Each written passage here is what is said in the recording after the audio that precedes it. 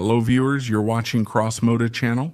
In this video, I will tell you about a very unusual and little-known motorcycle. This is the DKV motorcycle, whose engine has 4 pistons in 2 cylinders moving towards each other. That is, this two-wheeled machine is equipped with an engine with opposed pistons, which is one type of opposed engine. Let's figure out this unusual design together. When it appeared, what it was like, and whether there were other motorcycles with a similar engine. Enjoy watching. Viewers who saw the recent Dampfkraft Wagon history episode on my channel already know a bit about this motorcycle. However, I'll repeat myself anyway. The German company Dampfkraft Wagen in the 1930s was very successful in racing technologies, specifically with their 2-stroke supercharged engines. All these technologies were developed under the careful guidance of talented engineers August Preussing and Arnold Soler. It all started with combining the Gorelli layout with a piston compressor, and later the compressor became centrifugal. At a certain stage of all these developments, more precisely, around 1935-36, DKV engineers arrived at the layout of an opposed engine with pistons moving towards each other. A bit about this design. Opposed piston engines were invented long ago at the dawn of internal combustion engines. One of the first opposed engines with 2 pistons in a cylinder was Atkinson's differential engine back in 1882. Already in 1898, a 2-stroke Ohelko's engine with opposed pistons, producing 600 horsepower, was installed at the metallurgical plant in Cord. This engine design was also produced under license by manufacturers such as Deutsche Kraftgas-Gesellschaft in Germany and William Berdmore Sons in the United Kingdom. The French company Gabrand-Bril was the first to install such an engine in a car. Moreover, it was not just a car, but a racing car that, for the first time in human history, broke the 100 miles per hour speed mark. The record was 166.665 kilometers per hour. A similar engine was also installed on the Scottish car Errol Johnston, which was presented at the Olympia exhibition in 1905.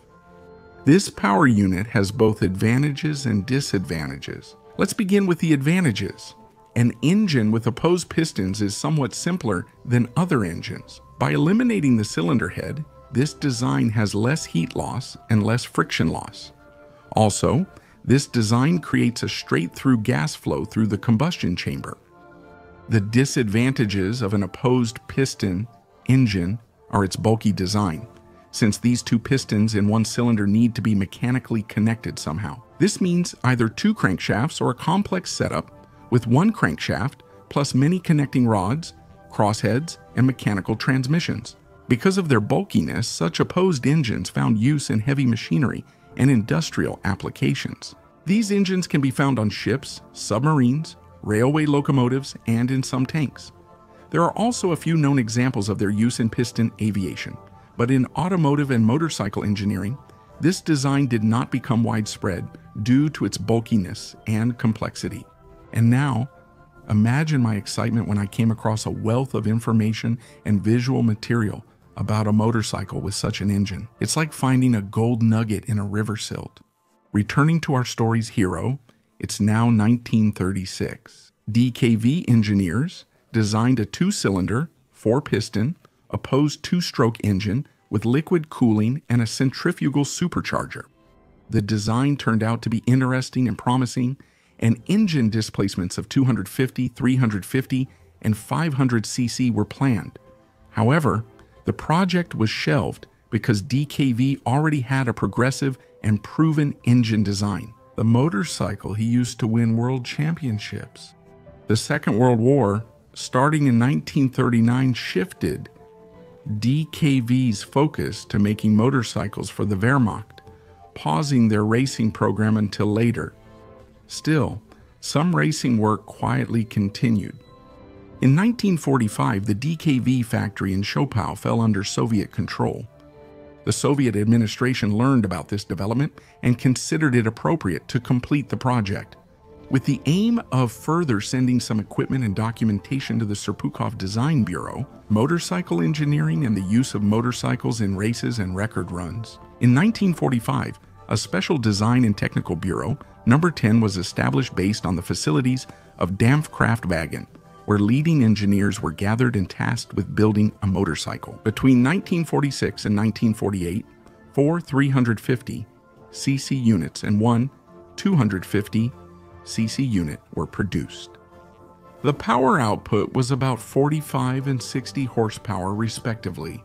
All this equipment was later sent to the Soviet Union, where it took part in races and competitions in the late 1940s and early 1950s. SKTB-10 was disbanded in 1948. In the Union of Soviet Socialist Republics, this equipment was named Racing Compressor, one which stands for Racing Compressor. In Germany, after SKTB-10 was disbanded, the German racer Kurt Kuhnke became interested in this design and, hiring several Dampfkraftwagen engineers, built a 250cc racing machine. According to other information, one of the engines that had been built was hidden from the Soviet administration and smuggled into West Germany. It is worth noting that in Kuhnke's design, the engine was mounted at an angle in the motorcycle, unlike the 5 units that were built for the Soviet Union. With the Boxer's longitudinal layout, the DKV Kuhnke Sport 1 was ready in 1949. Kurt competed on this motorcycle in a number of races during 1950-1951, but he was plagued by a lot of bad luck and breakdowns. The engine generated too much heat, and it turned out that there were serious mistakes made during the casting of the cylinder block, which caused the liquid cooling system to function improperly. In 1946, the Motorcycle Federation banned the participation of supercharged motorcycles in races. The teachers don't really outperform the production naturally aspirated machines with superchargers. Racing continued only in Germany and the Soviet Union, but even in these countries, the era of supercharged motorcycles came to an end in the 1950s. Germany joined the FIM in 1951, and the Soviets in 1956. All these developments proved useless to everyone. After Kurt Kuhnke died in 1969, his KS-1 passed through several owners. In 1990, the motorcycle was restored. Later, it was taken to the Classic Tourist Trophy on the Isle of Man, and today it is part of the Audi Tradition Ingolstadt Museum exhibition. KS-1 specs, 45 horsepower. At 8,000 revolutions per minute weight, 145 kilograms maximum speed, around 190 kilometers per hour. This is the story of the Dampfkraftwagen motorcycle with opposed pistons in the engine. It's so interesting that an entire book has been written about the only surviving motorcycle. Did any other motorcycles have a similar engine design?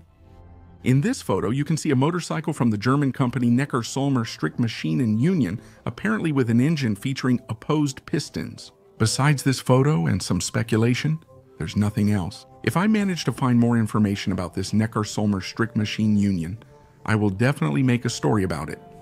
As always, I'm with you. This was the CrossMoto channel. Thank you so much for your attention and also for your activity on my channel in the form of comments, shares, and subscriptions. Special thanks to everyone who supports my channel financially using the pinned details. See you next time.